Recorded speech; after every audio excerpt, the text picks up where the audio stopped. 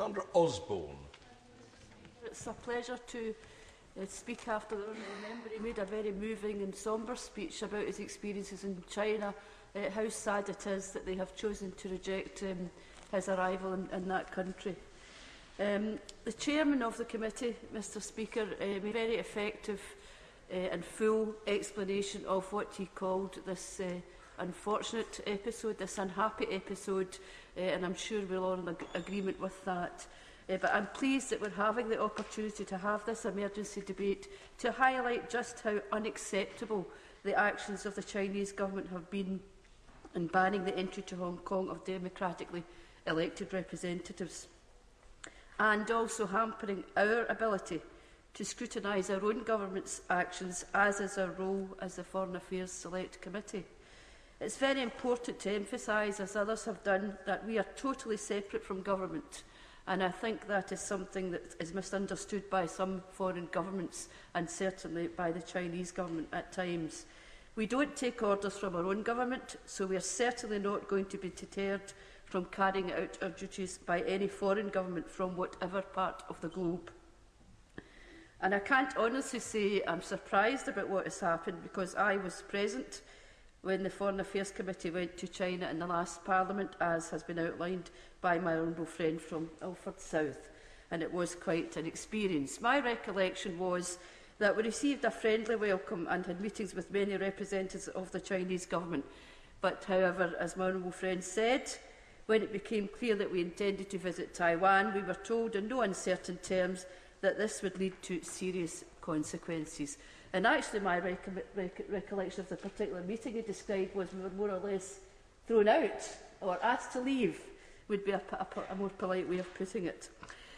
As he said, the serious consequences did not arise for us, but it's an illustration of the kind of overreaction we can expect from a government that literally does not understand the concept of transparency and democracy, not to mention scrutiny and accountability.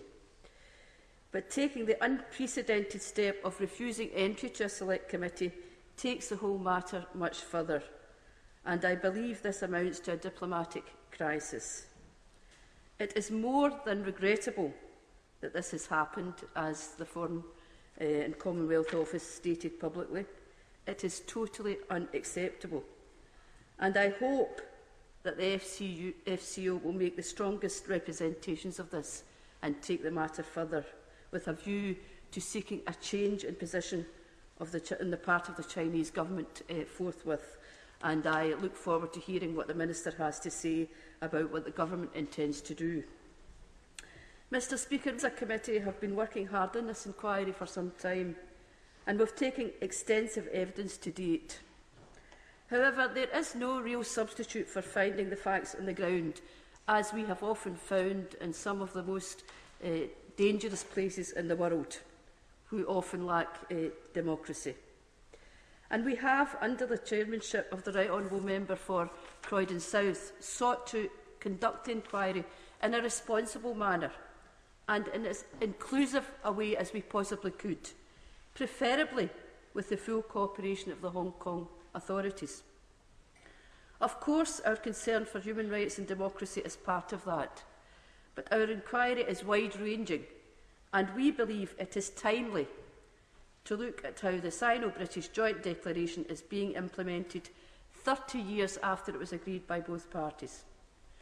Contrary to the views of the Chinese government, Lord Patten told us that the terms of the 1984 Joint Declaration between the UK and China, agreeing the transfer of sovereignty to China and setting out one country, two systems principles of governance, explicitly gave the UK a legitimate interest in Hong Kong's future.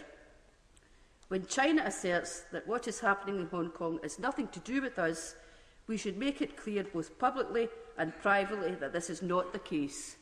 So we are not interfering in China's internal affairs, Mr Speaker. Notwithstanding all that, we have the right and the remit to scrutinise the work of the FCO throughout the world, and of course we do. So this snub by the Chinese government and the confrontational manner with which they have conducted themselves is an insult, not only to the committee but to the whole House. and we cannot accept it, especially from a government with whom we have friendly and mutually beneficial relations.